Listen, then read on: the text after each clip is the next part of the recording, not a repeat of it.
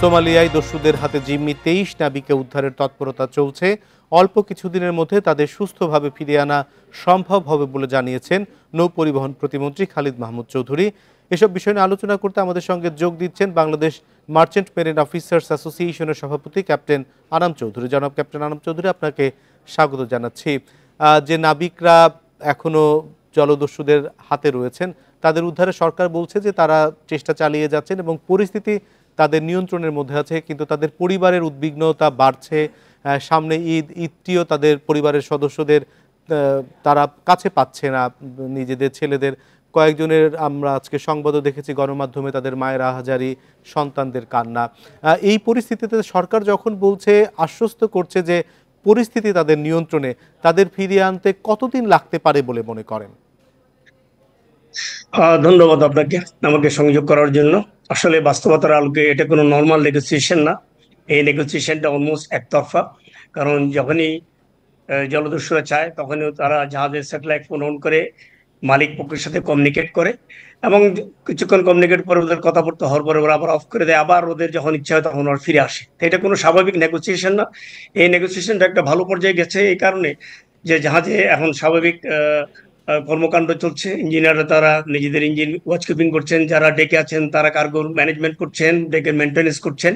এবং আগে তারা সবাই একটা রুমের মধ্যে আবদ্ধ থাকতেন, এখন সবাইকে যার যার রুমে থাকতে বলেছে। সেই সমস্ত প্রক্রিয়াগুলি বোঝা যায় যে একটা আপনার নেগোসিয়েশন একটা ভালো পর্যায়ে আছে, যার কারণে একটা সৌহার্দ্যপূর্ণ সহাবস্থান জাহাজে বিরাজমান। আমরা আমাদের খুশি হওয়া উচিত যে এটা ভালোই অগ্রগতি হয়েছে। তবে আমার মনে হয় একটু সময় লাগবে, কারণ এটা একটা নেগোসিয়েশন যে পার্টটা হয় এটার অনেকগুলি ডেলিভারেবল প্রসেস আছে। এই প্রসেসে আসলে সময় লাগবে, এবং যদি মানে আপনি ধরেন যে কোনো টাইমের এস্টিমেশন করেন, নেগোসিয়েশন কমপ্লিট হওয়ার পর থেকে 1 সপ্তাহ থেকে 4 সপ্তাহ পর্যন্ত লাগতে পারে। নেগোসিয়েশনের যে প্রক্রিয়াটা চলছে, সেই প্রক্রিয়াটা তো কোনো যাদের সঙ্গে করা হচ্ছে, মানে সরকারের পক্ষ থেকে বলা হচ্ছে যে সরাসরি তো তাদের সাথে কথা বলা যাচ্ছে না, বিভিন্ন সংগঠনের মাধ্যমে কথা বলা হচ্ছে। তো এটিতে এর আগে যখন বাংলাদেশে আরেকটি ঘটনা ঘটেছিল এবং এই কোম্পানিরই, সেটি আনতে যে পরিমাণ সময় লেগেছিল, এবার কি সেরকমই সময় লাগবে নাকি তার চেয়ে বেশি লাগবে, কি মনে হয়? আমি আশা করি তার চেয়ে বহুত কম সময় লাগবে। কারণ আপনি যে জাহাজের কথা বলছেন জাহাজমনি, ওটার নেগোসিয়েশন শুরু হয়েছিল কয়েক মাস পরে, আর এটা তো আপনার জিম্মি হওয়ার 9 দিন পরে ওরা নেগোসিয়েশন শুরু করেছে। তো আমার মনে হয় এটা আরো সময় কম লাগবে, এবং ওনারা একটা চূড়ান্ত পর্যায়ে আছেন, এবং এটা এক্স্যাক্টলি কখন শেষ হবে এটা জানতে পারবেন দুটো পক্ষ। একটা হলো যে জলদস্যু পক্ষ এবং আরেকটা হলো মালিক পক্ষ। আমি আশা করি যে পরিস্থিতি এখন জাহাজে বিরাজমান, তাতে বোঝা যাচ্ছে যে নেগোসিয়েশনটা একটা ভালো পর্যায়ে আছে, যার কারণে জলদস্যুরা কমফোর্টেবল, আমাদের যারা নাবিক আছেন তারাও কমফোর্টেবল, এবং আমরা খুব হ্যাপি যে তারা একটা আপনার পিসফুল একটা নেগোসিয়েশন দিয়ে এগিয়ে যাচ্ছেন, এবং এটা ফলপ্রসূ হবে অতি শীঘ্রই। তবে টাইম লিমিটটা দেওয়া যাবে না এই কারণে যে যাতে, কারণ এই টাইম নেগোসিয়েশন কমপ্লিশন হওয়ার পরও কিছু সময় লাগবে, যেটা আমি বললাম যে আপনাকে 1 সপ্তাহ থেকে 4 সপ্তাহ পর্যন্ত সময় লাগবে বিফোর আমাদের এই সিফারাররা সেফলি এক্সিট হয়ে চলে আসেন। যারা জাহাজে আছে তাদের শারীরিক অবস্থা কেমন, অথবা তাদের খাদ্য কোনো সংকট হচ্ছে কিনা, এইসব ব্যাপারে কি কোনো ধারণা দিতে পারেন? জি দেখুন, জাহাজের বেসিক্যালি যখন এরকম সিচুয়েশন আসে, জাহাজে অটোমেটিক আমরা কতগুলি আমাদের কন্টিনজেন্সি প্ল্যানই থাকে, plan A B, plan B, plan C এরকম, এবং সেই সময় ওরা রেস্ট্রিকটিভ ফুডের মধ্যে চলে যায় এবং কন্ট্রোল আপনার ফুডের মধ্যে চলে যায়, প্লাস ওরা রেশনিং করেন। সো এইসব জাহাজে নতুন কিছু না, এটা জাহাজের is a part of A training যারা সিফাররা করে থাকেন, এবং আমরা আশা করি যে ওনারা তা করছেন। এবং খাওয়ার ব্যাপারে শর্ট হওয়ার কোনো কারণ নেই, এই কারণে যে যারা জলদস্যু তারাও এখনো জাহাজে খাওয়া নিয়ে আসছেন এবং তাদের সাথে শেয়ার করছেন। সো আমার মনে হয় খাওয়া ইজ নট এন ইস্যু। পানির একটা ইস্যু থাকতে পারে, কারণ ওইসব দেশে পানি পাওয়া যায় না, বাট আমি শিওর যে জাহাজের লোকরা সেই ব্যাপারে যথাযথ পদক্ষেপ নেবেন ফর এ সেফ এক্সিট, ওই পরিমাণ পানি রাখার জন্য যতটুকু ওদের দরকার।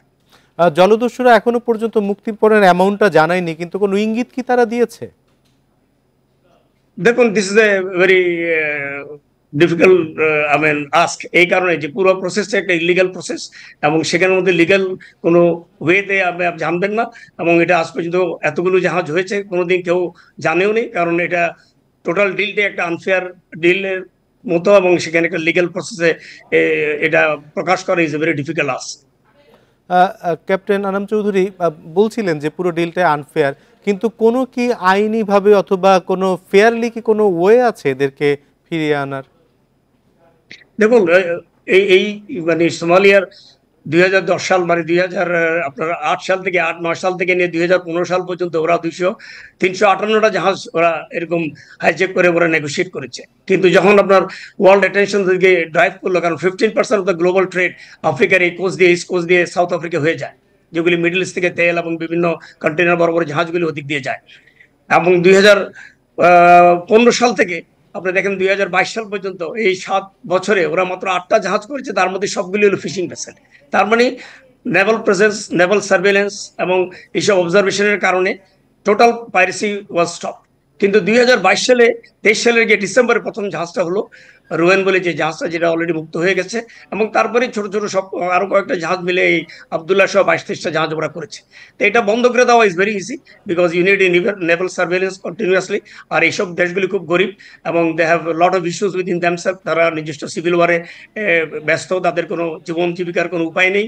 আর ওদের যে মৎস্য সম্পদ ছিল সেটা টোটালি ইজ বিং রব বাই ফরেন ফিশিং ভেসেলস, এবং they have a tough time. So যেহেতু একটা it's a failed state, economy is also field, তো ওদের বিকল্প এই হলো আপনার পাইরেসি। আর তাও এবার এটা বেড়েছে এই কারণে, যেহেতু আপনার গালফ অফ এডেনে যখন হুতিদের আক্রমণ শুরু হলো, তখন এই গ্লোবাল অ্যাটেনশনটা ড্র করে ওদিকে চলে গেছে, যা এবং নেভাল সমস্ত যে আপনার সেগমেন্টগুলি ছিল বা জাহাজগুলি ছিল, তারা ওদিকে চলে যাওয়ার কারণেই ইট বিকেম এ আনগার্ডেড জোন। এবং তারপরে ওরা ওদের এই হাই রিস্ক এরিয়ার সীমানা ছাড়িয়ে ওরা আরো 200-300 নটিক্যাল মাইল দূরে গিয়ে ওরা এই কাজগুলি করেছে। তো আমার মনে হয় এখন যেহেতু নাভাল অ্যাসিস্ট্যান্স এবং অবজারভেন্সি বাড়বে, মনিটরিং বাড়লে আমার মনে হয় এটা আবার কমে জিরোতে চলে আসবে। ক্যাপ্টেন আনম চৌধুরী, এই ঘটনার পরে বাংলাদেশের জাহাজের নিরাপত্তা অথবা রুট ব্যবহারের ক্ষেত্রে কোনো সতর্কতা কি বাড়ানো হয়েছে কিনা? দেখুন, এটা তো একটা ফ্ল্যাগ স্টেটের কাজ, এবং ওরা অলরেডি সার্কুলার দিয়েছেন যে, কারণ আমাদের জাহাজগুলি সচরাচর ওই রুটে যান না, মাঝে মাঝে একটা দুটো জাহাজ যায়। সেটার জন্য যে নিরাপত্তা ব্যবস্থা নেওয়ার, সেটার জন্য already principal officer market and marine office এবং ডাইরেক্টর জেনারেল শিপিং থেকে সার্কুলার অলরেডি ইস্যু হওয়া শুরু হয়েছে। এবং আরো অধিক আপনার আপনার